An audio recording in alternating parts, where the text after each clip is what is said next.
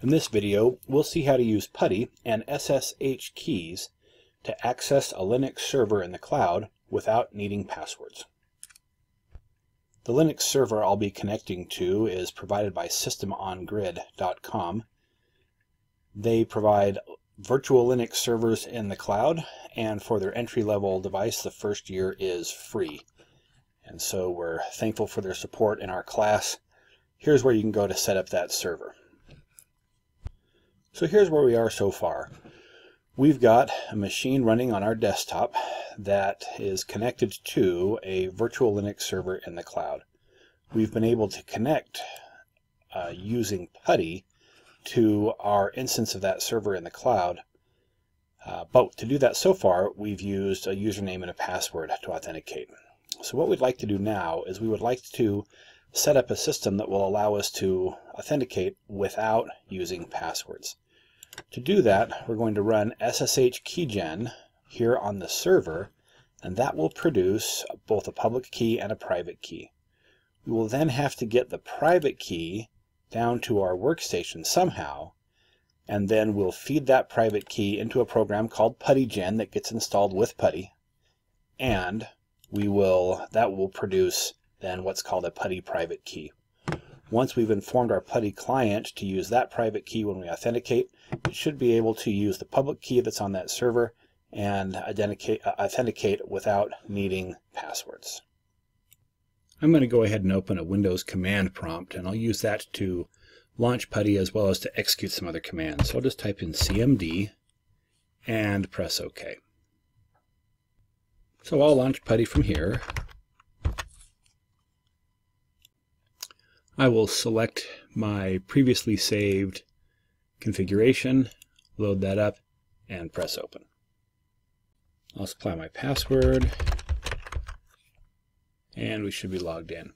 Now recall that when we log in, we will be in the home directory of the authenticated user. So present working directory shows me that we are at the Ubuntu folder, which is where we want to be able to generate this key pair. And to do that, we'll use SSH Keygen. I'm going to tell it the type I want, and that's RSA. Wants to know where you want to save it. Now it's going to create a folder called .ssh, and that's where we want to be. And it will put the private key into this file called ID_RSA. Now it's asking me for a passphrase to encrypt the file. It would be more secure that way. I'm going to skip the passphrase just for ease of use. And so now it's successfully generated that pair of files. So I should be able to now change directories to .ssh and do a listing ls-al, and we can see here are the two files that were created. Private key and the public key. Let's just go ahead and take a look at that public key right here. So I will use cat id rsa.pub, and that's what the public key looks like. And so just because the public key's been generated on this machine doesn't yet quite make it ready to be able to use for authentication. I've got to put that into the right place. And the right place is a file called authorized keys right here in the .ssh folder. So I'm here in the SSH folder, and I am now going to concatenate this public key onto the end of that authorized key folder. Now, you'll notice when we did the directory here, the listing, there is no authorized keys file. And so we could just rename this file as the authorized keys file, and that would be fine. But typically, when we already have an authorized keys file, we want to just add a new one onto the end. We want to concatenate it onto the end. And cat will allow us to do that as well. So I'm just going to go ahead and cat the file, just display the file out, but instead of putting it to the console, I'm going to send it to the file that I want it to go to, and that's authorized keys.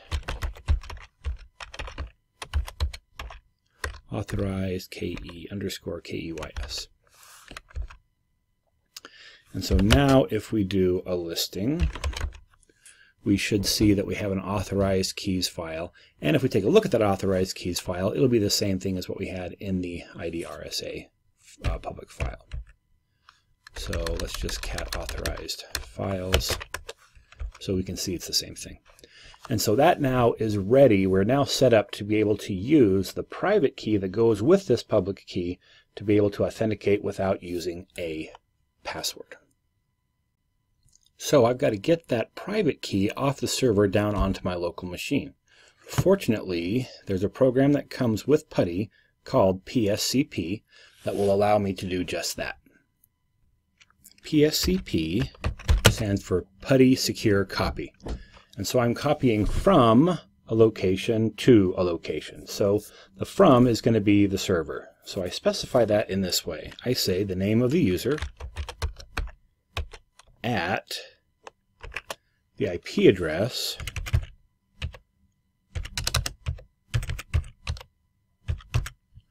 then I put a colon and I put the path to the file that I'm interested in. So that would be / home /Ubuntu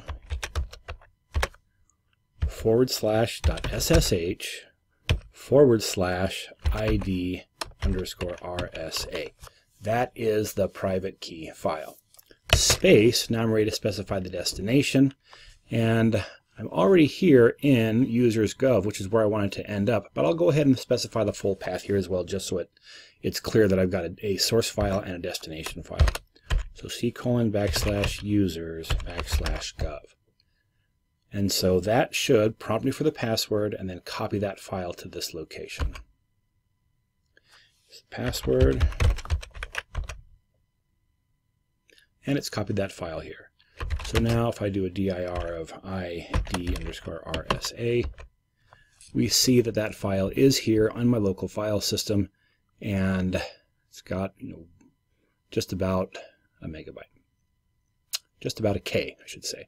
1,679 characters. So the file's here, but it's not in the right format for PuTTY to use. So I've got to convert it to a PuTTY private key file. Again, PuTTY installs with a program that will do this for me. It's called PuTTYGen. So, PuTTYGen. All right, so here's the key generator. Actually, I can use PuTTYGen to create a private key, public key pair. In fact, if I did that, I would need to be able to get the public key up to the server and get it configured correctly. So we can go either direction here. But here, I'm just going to convert the private key that I've downloaded from the server. So on conversions, I'll choose import key. It'll ask me where that key file is. And we called it ID_RSA. Here it is. Here's the file. I'm just going to say save private key. You sure you want to save it without a passphrase? Yep, that's fine. And I'll save it right here in the same place. I'm going to call this Ubuntu private key. And it'll be a .ppk, a PuTTY private key file.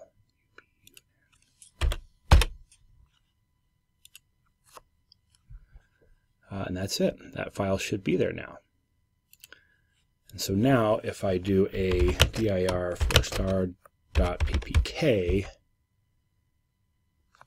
then we can see here's that Ubuntu private key file. And so that's what we're after. And this is the file now that we can use with PuTTY to be able to log in without having to put the password in. Whew. Let's go ahead and configure PuTTY so I can do that. Open up PuTTY again. And select my already configured file. I'll load that up. So now I have to tell this configuration to use that private key file. So to do that, I'll come over here to SSH, and then I'll select the auth option, and right here is the private key that we're going to use for authentication. So I will browse and find that private key. I'll make sure that I go back and save this session so that the next time I open it, I'll be ready to, it'll maintain the location of that private key. And then I'll go ahead and open. And you can see that that logged me in without needing to supply a password. So right here, username, password, authenticating with public key, and then here's the public key that it used. and it came right through without needing to provide a password. So that's it. Now, whenever I use that profile opening PuTTY, it will connect directly without needing to supply any password.